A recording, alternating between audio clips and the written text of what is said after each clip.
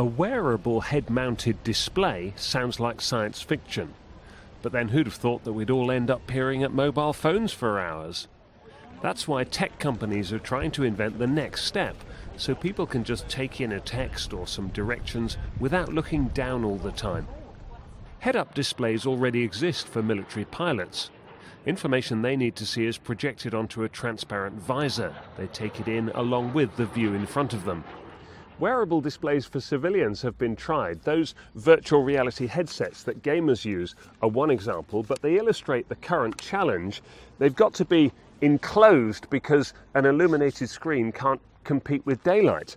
Now, if it's going to be something that somebody is going to use going about their business, it would have to be much more like some kind of pair of glasses with a little tiny display in the side that can project information onto the inside of the lenses. But currently that would require a battery that's just too big to clamp to your head.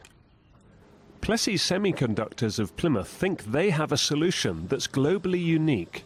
They're experts at making tiny LEDs with very high brightness. These could comfortably power whatever type of smart glasses ordinary people end up using.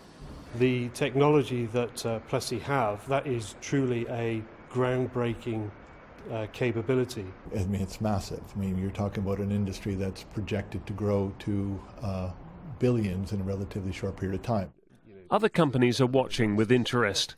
Artemis Optical makes specialist coatings used in all kinds of head-up displays. They could collaborate with Plessey. People will want this type of technology, but it needs to be something that they can put on, they can wear comfortably, and they can use it all day perhaps. So it needs to be lightweight, it needs to be energy efficient. That's the type of thing that Plessey are producing.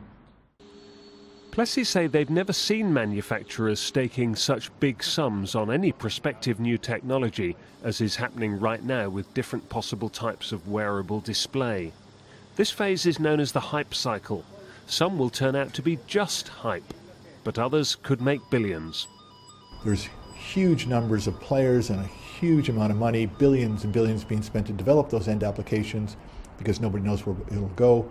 And in that beginning, that initial churn, while there's a lot of bets being placed and all the money's being put on the table, is the hype cycle. And we are in my career of 25 years in electronics, I've never seen a hype cycle like this before.